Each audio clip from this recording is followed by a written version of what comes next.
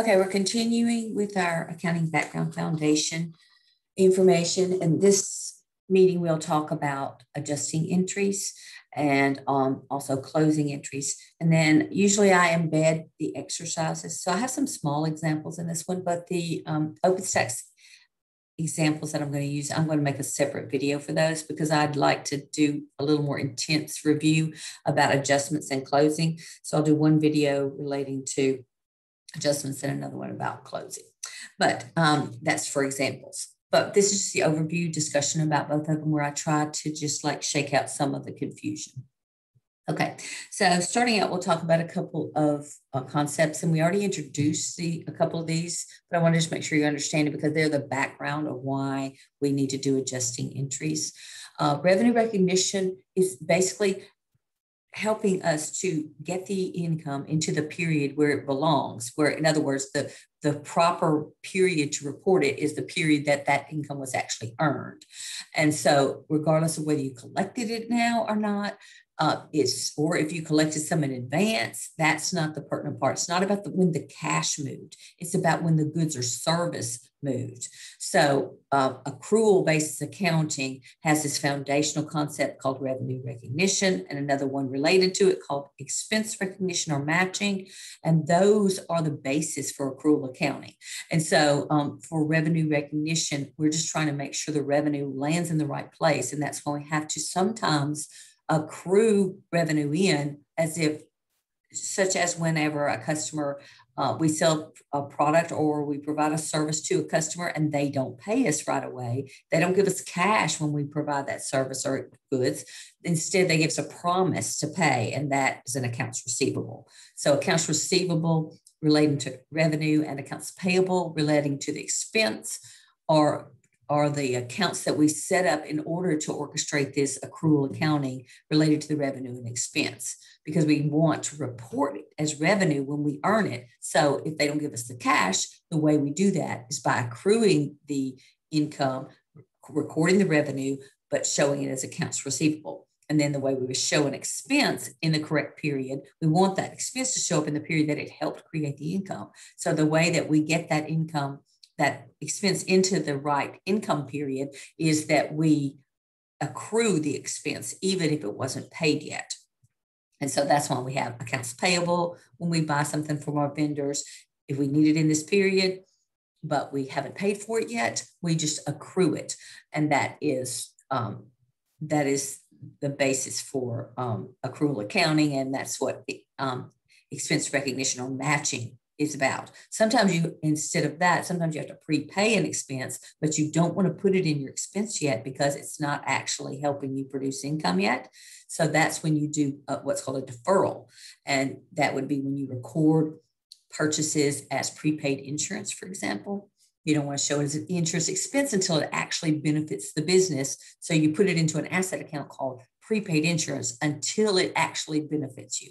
The same thing with the revenue. You could do a deferral of the revenue if you collect cash early from a customer and you know it's not time to recognize it yet because you haven't provided the service or goods to the customer yet. Then you would put it in a deferred revenue account, probably called unearned revenue. Okay, so these are the basis of why we have to make adjustments at the end of the period. Okay, if we were using the cash basis of accounting, it would just be based on what was collected, cash that was collected, and cash that was paid. Well, that is a method that some people use, especially for their tax work. A lot of small companies use the cash basis to report their income if they aren't required to report to the SEC, or if they aren't required to provide accrual basis accounting records for their bank or some other governmental agency or regulatory agency. And so these cash basis is still in effect in the world today. But for our purposes, we will be studying accrual basis because by and large, that's the kind of thing that CPAs have to deal with. As a rule in big corporations, really almost any corporation, but not all, accrual basis accounting is what is being used, especially if it's a publicly traded company. And that's because they're required under the generally accepted accounting principles rule, under the GAAP rules, to go ahead and show it as accrual, not a cash. So when you do accrual basis accounting, you want to recognize the revenue was earned and recognize expenses when they help produce the revenue. So here's some examples of what might happen if you had, this is just my little thing I made up. Actually, I like to use an example about king cake since I'm in Louisiana. King cake is a pretty big part of our life here in Louisiana. So I always like to pretend that I'm selling king cakes when I do these examples about accrual and deferrals, just so I can try to make it real. Okay, so for example, if you have, if you are talking about the revenue side of things, and let's say that I brought to class some king cakes that I wanted to sell. Now, they won't let me sell things to class, but if they would, then maybe I brought 2 king cakes to class, and I set them in the front of the class and I started pitching them, all these king cakes are the best ones you ever tasted. They're so wonderful, freshly made, and I started talking it up, and I'm trying to get somebody to take me up on buying this king cake. Right. And so I keep talking about it until finally a student raised her hand and said, "Oh, I would like to buy a king cake. Please let me buy a king cake." And so I'm like, okay, well, they're $25. So if you got the cash, just come on up and get the cake. And so the student comes up with the $25. They pull out of their pocket. They hand me $25. I hand them a king cake. Everybody's happy. That is a cash transaction. That's recorded whether you're on the accrual basis or the cash basis is still recorded just the same with a debit to cash and a credit to revenue. So that would be selling a king cake outright for cash. Okay, that I just earned it now. I mean, I delivered the cake. I made the cake and it was ready to sell, but it's sort of like it was in my inventory at that point, but it wasn't sold yet. But as soon as I did the deal and I handed the cake to the student, then it was sold. I completed the deal by handing it to them, delivery. And so I earned it now and I collected the cash now. So clearly I'm going to recognize the revenue. And so that one is good. So that's one king cake. Now I still got this other king cake I'm trying to sell. So I'm like, okay, well, I got one more if anybody's interested. I mean, no pressure. And so, somebody else raised their hand very shyly and says, Dr. Weber, I would love to have that king cake. I'm so excited about it, but I didn't bring my cash. And so if you would let me have that king cake, I would bring you the money Monday morning as soon as I come back to class. And I'm like, okay, well, let's just assume that I know this person. I mean, I feel comfortable with the student, and like, as in your customer, you trust them. So you extend credit and you say, okay, fine, you take the cake and I'll get the money Monday when you come back. So now what we've done is we've got a difference between the cash basis and the accrual basis, because if it was a cash basis and I didn't get the money yet, then I wouldn't report it as revenue. But on accrual basis, which is what we're trying to learn about, if I hand this cake to the student, then I just made a sale. I made the whole delivery. So I have to accrue the revenue in.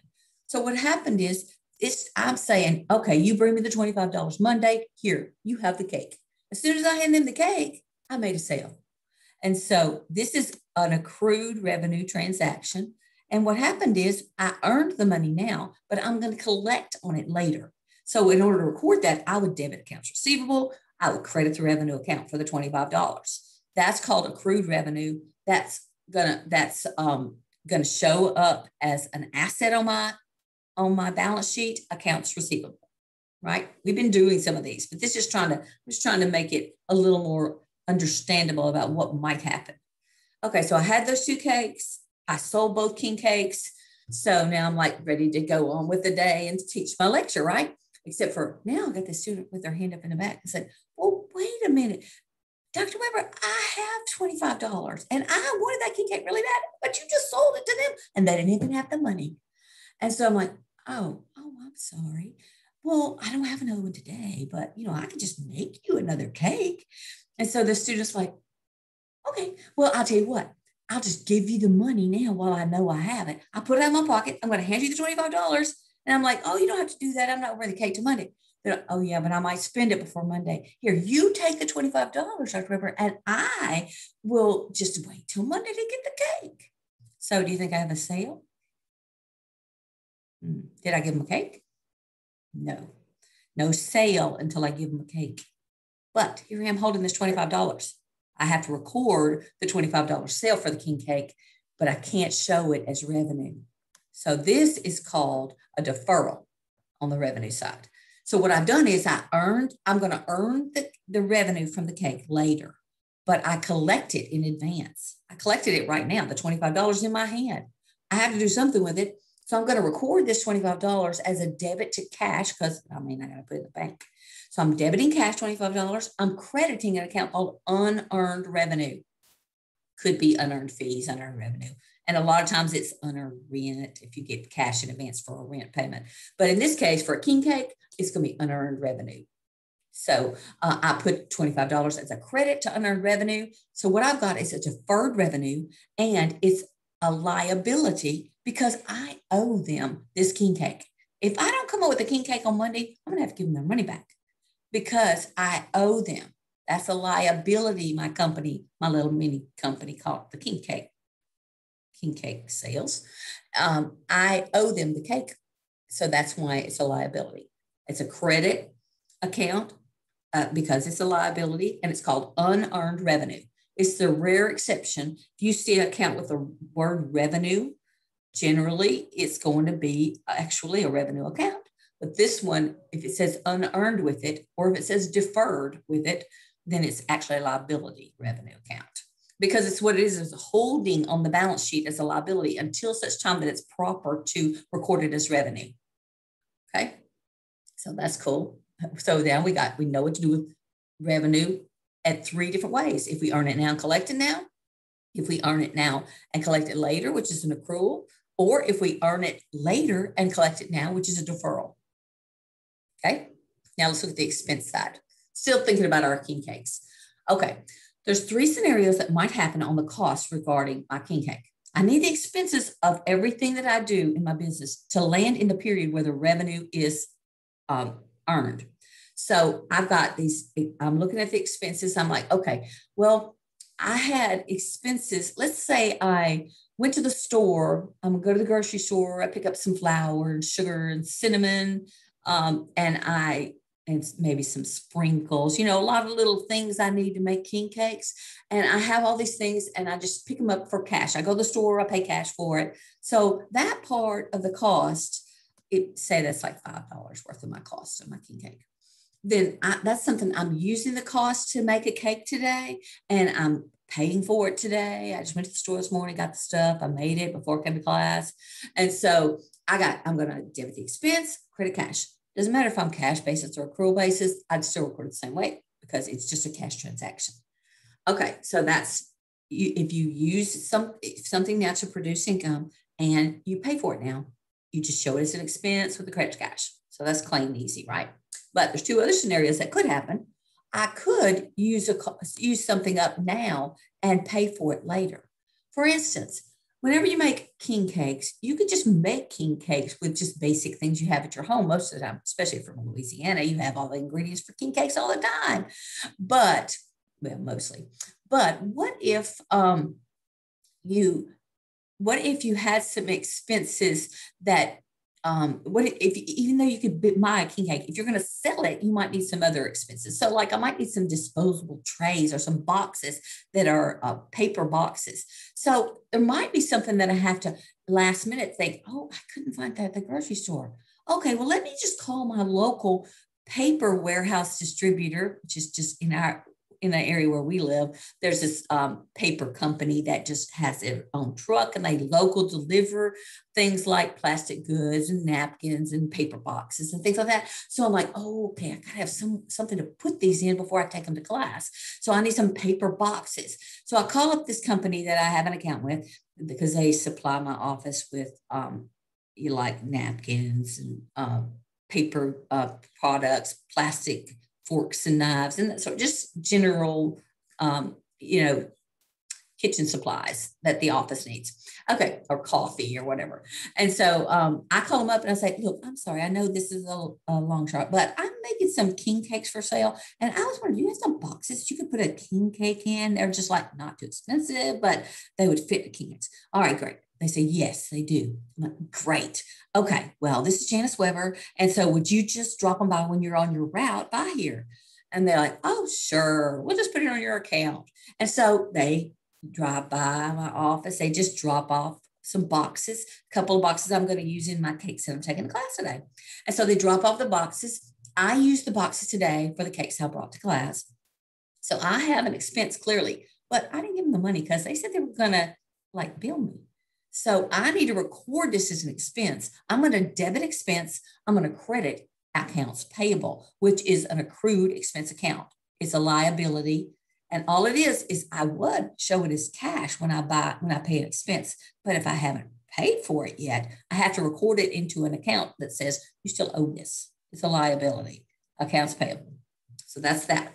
So let's say we had another, I can't remember how much I said I had in the first. I had $5 worth of expense the first time. Let's say this is another $2. So I got $7 in this so far.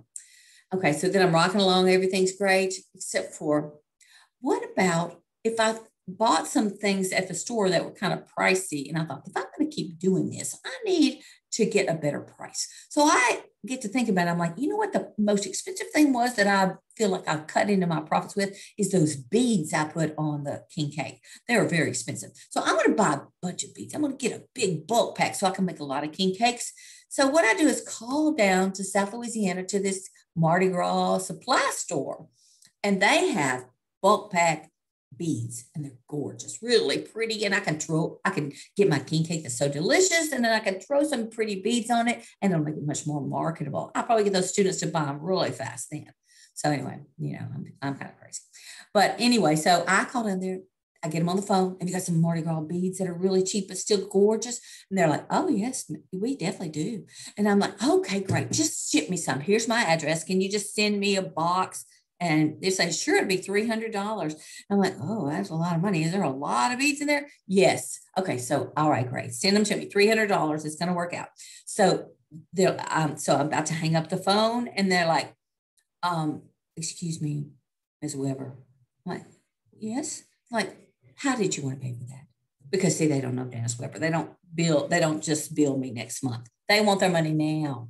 So I'm like, oh, okay. Well then, I'll just give you a card, and then I'll let you draft my account with that. And so, okay. So I give them my debit card information so that they can draft my bank account. So effectively, I'm paying the $300 right now, today, right? So what I've got is I didn't actually use these beads in my cake today. I'm just buying them to put on the next cake. So what I'm going to do is I'm going to use the beads later, but I'm paying for them now in advance. So this is a deferred expense, also known as a prepaid expense. So what we're going to do is we're going to debit an account called prepaid supplies, or maybe bead inventory. But whatever you want to name it, it's a deferred asset that is a prepaid expense. So I debit the prepaid account for $300, and I credit cash for $300 because I just gave them the money. So this is a deferred expense. So I've got my king cake sale, the revenue side of it. I can see the 3 scenarios that might happen. And then I see the expense side of it, the 3 scenarios that might happen. So any of these might happen in an accrual basis. And the reason we have to be so meticulous about deciding whether it's accrued or deferred is because we're trying to get the revenue in the right period, and we're trying to get the expense in the period that it helped produce that revenue. So that's why these gyrations with adjustments are needed. That's a very long example, but pancakes are a lot of fun. Okay, so the bottom line for adjusting entries. Accruals are the transactions where the cash is not collected or paid yet, but the income or expense is related to the period being reported. So accruals always involve either a payable or a receivable, not both at the same time. So that's accruals. Then deferrals, transactions where the cash is collected or paid, but the income or the expense is not related to this period being reported. So those 2 adjustments are very, very common, accruals and deferrals. Another adjustment that happens is an estimate. So the main estimate we're going to talk about in this lecture is the depreciation, but there's also going to be adjustments we'll be picking up in the future where no cash is moving, but an adjustment needs to be made for things like bad debts. And mostly it's bad debt and depreciation that you'll see. But depreciation is one we're introduced early because it shows up in a lot of exercises you have. So I'm not trying to teach you all about depreciation right now. We have a whole chapter in that later. All I want is to introduce depreciation just briefly, so you kind of have an idea of what in the world it is. So basically, you buy this long-term asset that's going to benefit your company for a very long period of time, and you spread the cost of that over the period you think it'll benefit. And that is just the way depreciation works. So you take the cost of it, you estimate its life, and you spread that depreciation a little bit at a time. When you do, you make an entry that debits depreciation expense and credits accumulated depreciation, which is a contra asset account. So then on the balance sheet, after you make this entry, you'd have your asset value, and then right below it, you would have less accumulated depreciation. So every period that you make this adjustment for depreciation expense with a debit and credit to accumulated, you're making a larger and larger account of balance for accumulated depreciation. So if I depreciated something that cost $2,000 over a 10-year period, then I would be depreciating $200 a month. So every year, another $200 would get added to accumulated depreciation. And that accumulated depreciation is reducing the book value of the asset, because the book value, or also known as net book value, is just the asset's original cost minus the accumulated depreciation at that point in time. Every time you have an adjusting entry, it's going to affect one income statement account and one balance sheet account, because what adjusting is just a toggle between the balance sheet and the income statement. If you look at your balance sheet and you say, now, does this look right and good? And if these numbers clean and this is what these values really should be, or some of these things that I had listed as a deferral or an accrual, some of these maybe should be shifted over to the balance sheet to recognize the revenue or the expense during this period. Okay, now you got this accounting cycle. We need to talk about this. The accounting cycle starts out with any event that happens. You make a journal entry to record what happened. So the first thing you do is think about what just happened, so you can make sure that you're recording it properly. So you think about the event that happened. That's those descriptions they have for the journal entries usually. And then you record it with a journal entry, a debit to one account, a credit to another, sometimes a compound entry that has more than 2 entries, but at least one debit and one credit. And then you post that journal entry to the general ledger, which is the T accounts that we've been talking about. And then from that general ledger, you pull a trial balance that gives you a total of the debits and credits, each account, and what its debit or credit balance is. And then once you have that trial balance, you make adjusting entries to true up the balances that are there, make sure they're correct, because you're trying to clean it up so you'll be ready to make good financial statements that are accurate. So once you've adjusted the entries, you post those adjustments to the T accounts or the general ledger, and then you pull another trial balance with the adjusted balances. And so once you have that adjusted trial balance, that is your source for making the financial statements. So you start with the income statement, just like always, then go to the retained earnings statement, then flow that into the balance sheet, and then you would pick up the cash flow statement after that. So once you finish doing your financial statements, then you have one more step to make, and that is the closing entry. So that's what we're learning today. We've already in previous chapters talked about these steps, as you know. But we now are picking up these adjustments that need to be made in order to make the financial statements accurate. And then we're going to, after that, learn how to close out the book and get it ready for the next period. Okay. So this chapter covers adjusting and closing, which means that we have to transition at this point. I'm going to do a lot of exercises on another video, but for now, I'm just going to talk overview about the closing. Closing has 2 types of accounts. When you look at your trial balance, the adjusted trial balance after you've done your financial statements, then you have 2 types of account on there. Some are permanent, meaning those balances need to carry forward for a new period. And some are temporary, meaning those balances need to wipe out so you can start tracking again what that activity is for the new period. So the temporary accounts are the ones that show up on the income statement plus dividends. So temporary accounts, also known as nominal accounts, include revenue, expenses, and dividends. It's like there's just containers that you're tracking your cost in for each period. And then at the end of the period, you're going to dump whatever balance in those containers is into the big vat that is retained earnings. So all these revenue, expense, and dividends are holding the cost or the revenue for that period of time. So you'll know how much did we make this period? How much did it cost us to make that kind of revenue? And then how much did we pay out to the shareholders? That's the dividends. And so you're tracking so you'll be able to keep up with what happened this period. But then when the period's over, you're like, well, that's history now. Let's move that over to retained earnings so we can start fresh with this new period of tracking the revenue, the expenses, and the dividends for this period. The purpose of the closing entries is to clean out those accounts that I'm talking about, dumping those temporary containers. That's closing entries. So there are two ways to do closing, and I'm going to show you both of them just because I've taught accounting at the intro level in multiple textbooks, and half of them, well, I won't say half because I haven't done all books, but the ones I've dealt with, about half of them did it through a 4-step method, and then others did it directly to retained earnings. And so I'm going to show you both just so you'll be familiar, so it won't throw you if you see this in another book later on, or if you get a refresher course in accounting, you see it, you're like, what? They change how they do this? No, there's actually just two ways. Okay, let's see what we can do. Oh, keeping in mind, closing entries are trying to empty out an account. So when you close something, you're going to do the opposite of its normal balance because you're trying to bring that account to zero to get it reset for the new period. So here we go. When we close revenue, we take whatever the balances are in the revenue accounts and we debit those accounts. You know that revenue are credit balance accounts. To close them, you have to debit them. And you're going to close them using the 4-step method. You close them into this closing account called income summary.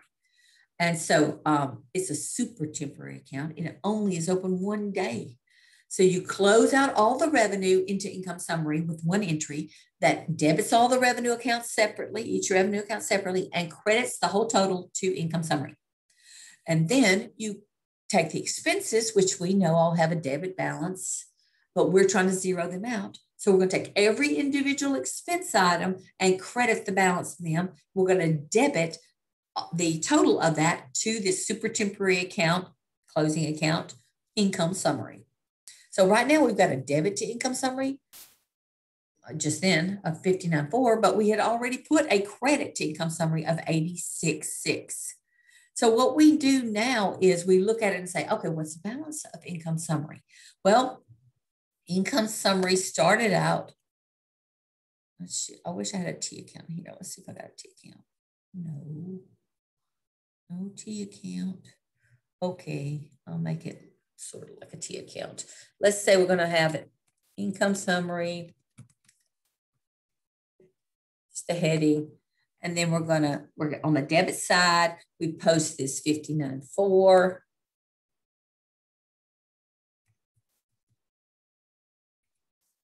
On the credit side, we post this 86.6.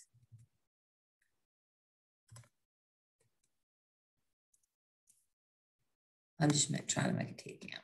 We'll see how close I get to it.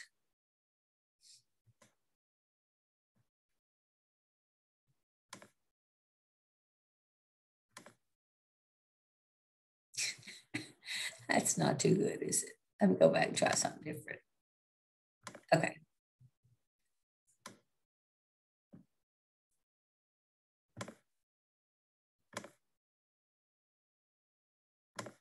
Okay, well, just pretend it has a line between it since I didn't do a very good job of getting. So if this was your income summary T account, you had a credit of 86.6 and a debit of 59.4.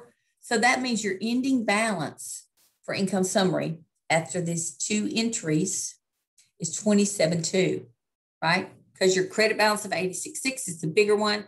So you know your income summary is going to have a credit balance ending 86.6.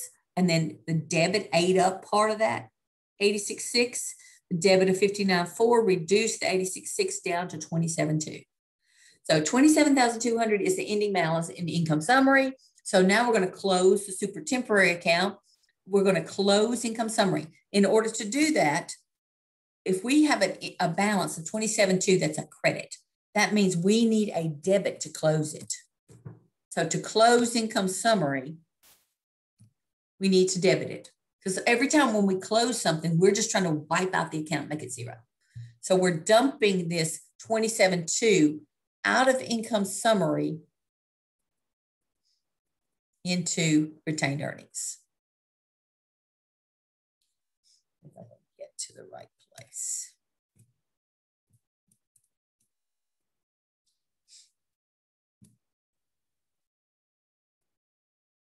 I've changed my numbering system by doing that. You see that? Let me go ahead and loot. I'll just go ahead and take this down a little bit so it can move to the next page.